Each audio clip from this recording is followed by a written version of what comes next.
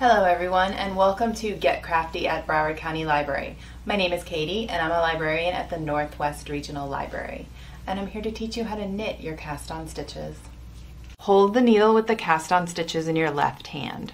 Wrap the working yarn around your left index finger and hold it behind the left needle.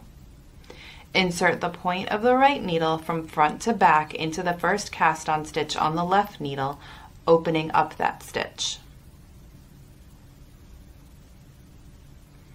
Catch the working yarn with the right needle and pull the yarn through the open stitch.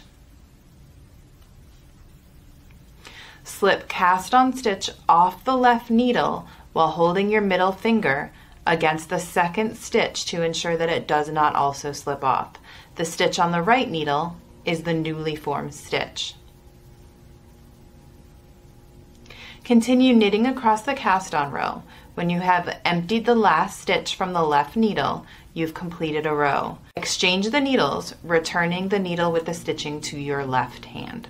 Check out fiction and nonfiction ebooks and e-audiobooks about knitting from Hoopla, a database of ebooks, e-audiobooks, music, and movies available with your Broward County Library card. These are just a taste of the items available about knitting you can find in our online resources. Thank you, and remember, Broward County Library is always here for you.